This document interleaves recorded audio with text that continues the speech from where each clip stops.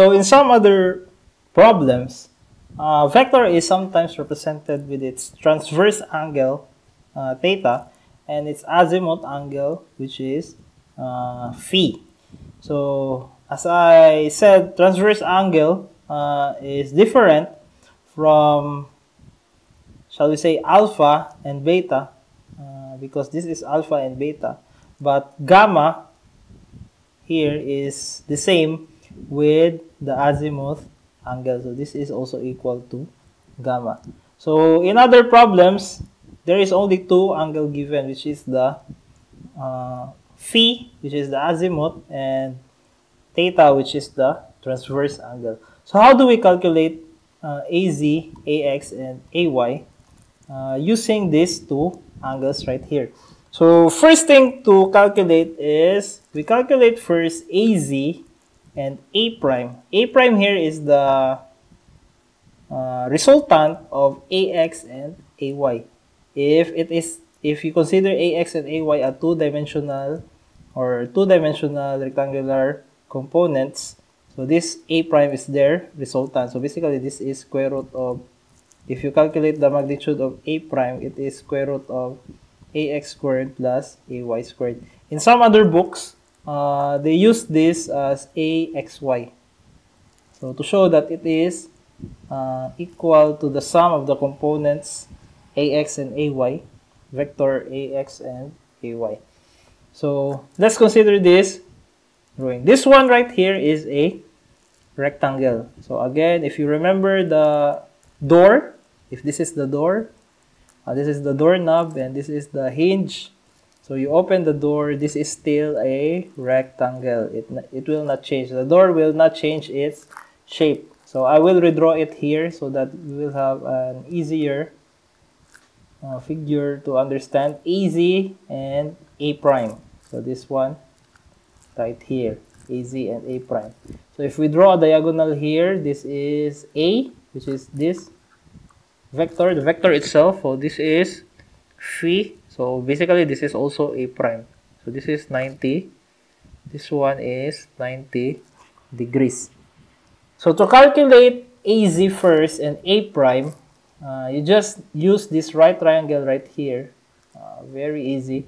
So cosine of phi is equals to AZ over A, and sine of phi is equals to A prime over A. So if you simplify that, you will get this formula. AZ equals A cosine phi, and A prime equals A sine phi. So next, if you already got AZ and you already have A prime, you don't, A prime is not included in the components of vector A in XYZ, rectangular Cartesian coordinate system. So we just resolve A prime using this plane right here. So this one is also a rectangle, as you can see.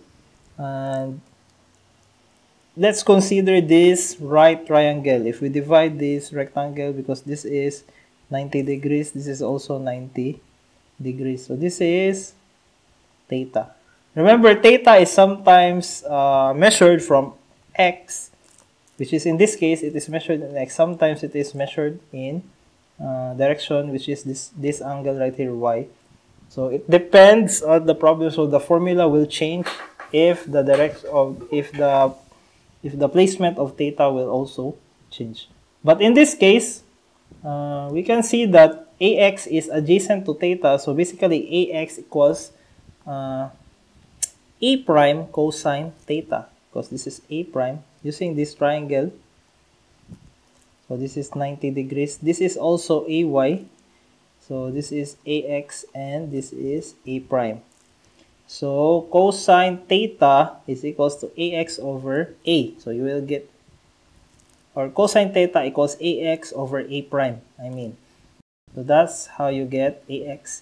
Then AY is equals to A prime sine theta, because it is opposite to theta. But we already have the formula for A prime. Remember that A prime here is equal to A sine theta from this one. So you just substitute there, and you will have the complete formula of AX and AY in terms of the transverse angle and azimuth angle. So I strongly suggest that you don't memorize this one.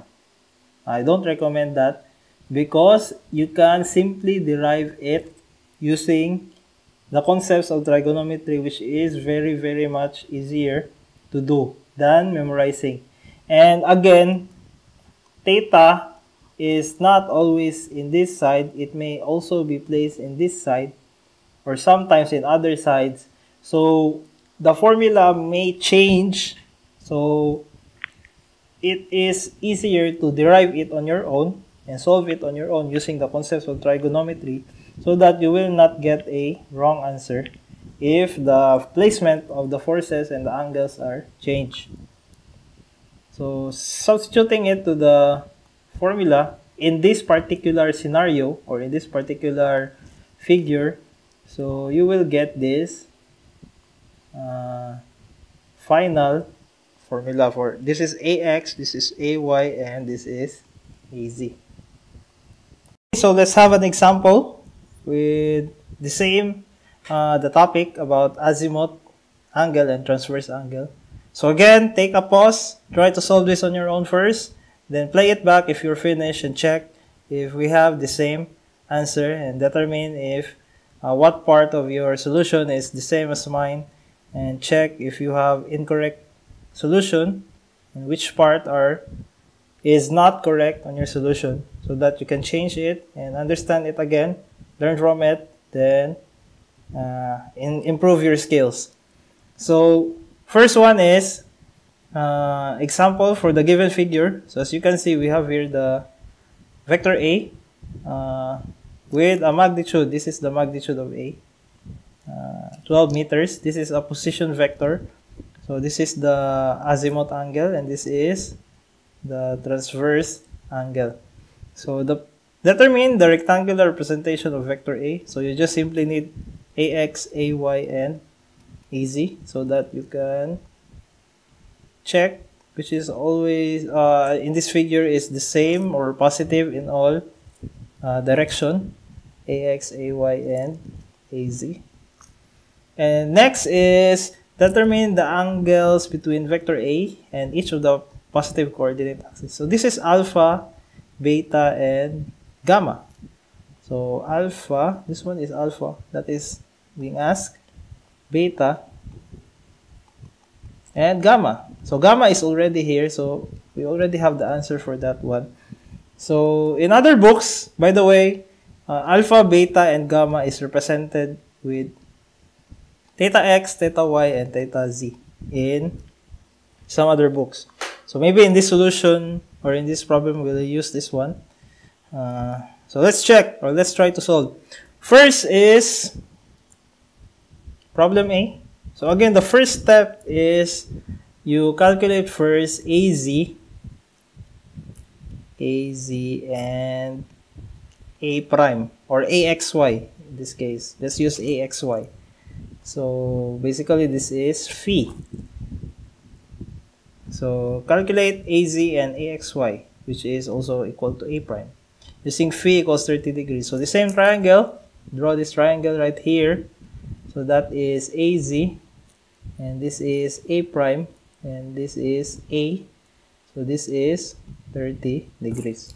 So easy to solve because we already have here 12. So AZ is A cosine 30, and AXY, which is A prime, so let's use AXY here, is A, which is 12 meters sine 30. So you will have these two answers right here.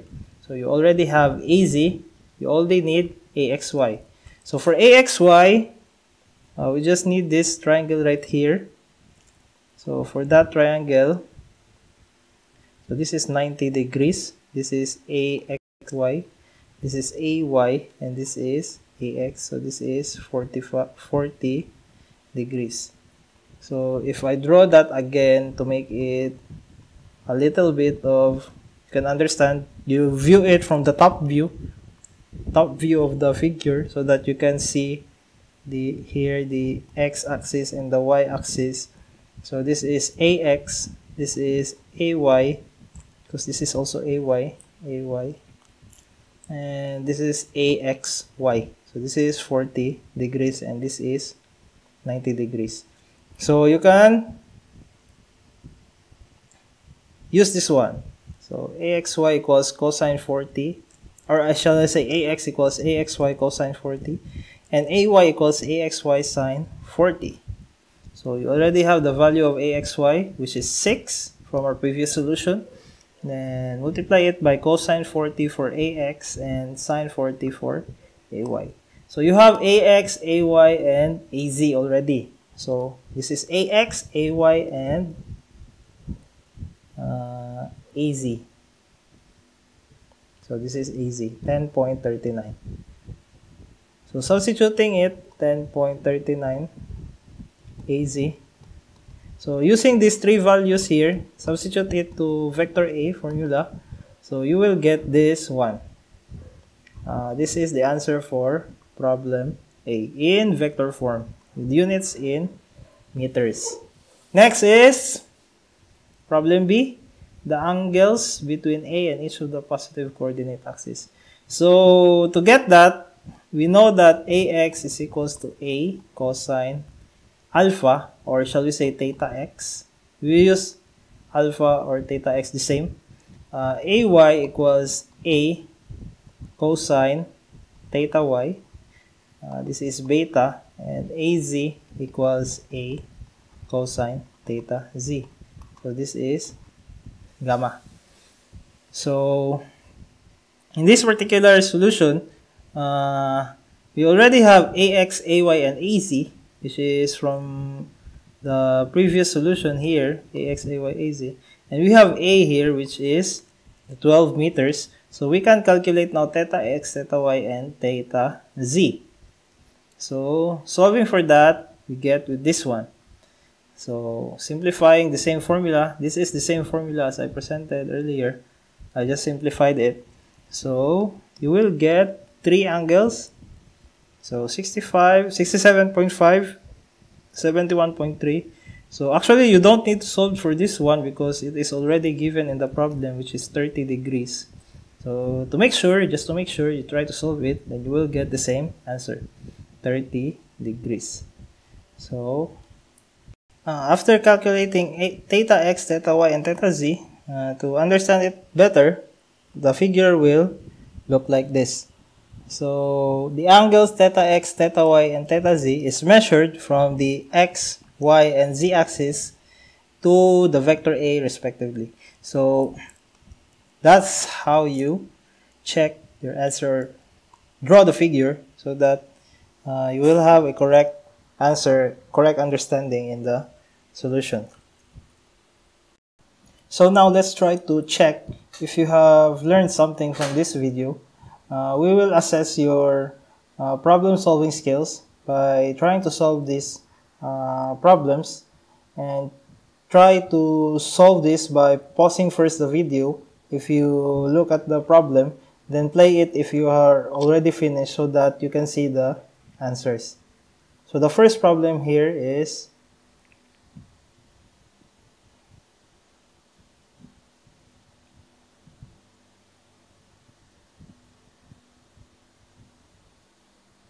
so the answer for this problem is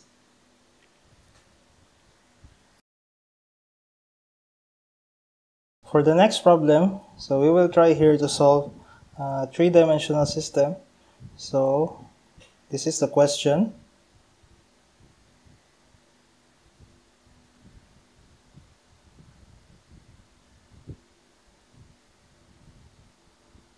So the answer for this problem is, so the last practice problem for this lecture video is this problem, which is also a three-dimensional problem. So take a pause.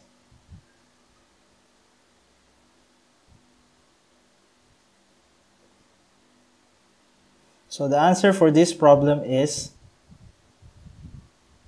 so this will be the end of our lecture for this video, And please try to solve more problems from the internet so that you can practice more and improve your problem solving skills. You can solve problems from the textbooks, and you can search for problems here in the internet and try doing it on your own and improve your skills more, learn more. Then I hope you learned something from this video, and please don't forget to hit like on this video and subscribe to my channel for more videos. See you on our next lecture video.